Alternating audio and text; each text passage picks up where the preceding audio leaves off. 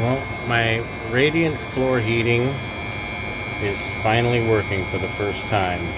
So this is a diesel fired heater, something you might see in a big truck or a factory or something. And I've got this diesel tank here, so it might use a liter or two per night.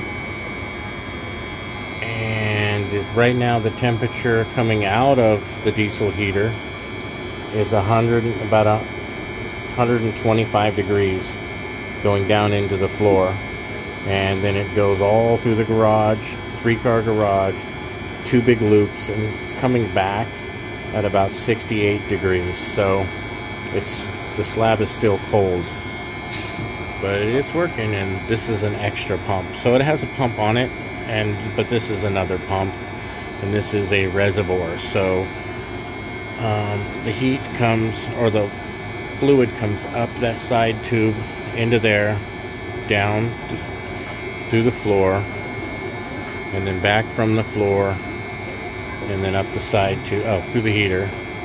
Right, the heater pushes it down into the floor, and then it comes out of the floor, up through the side tube into the reservoir, back down into the heater.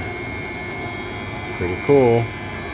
And it's got this little thermostat here. It says it is burning normal state. And you can look on this balm gauge. It's in Celsius. I'd say about 55 degrees Celsius, I think.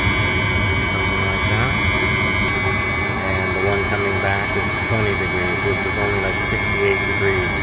So it's going in about 130 degrees and coming back about 68. So this whole floor will heat up nicely. And on the outside, I've got this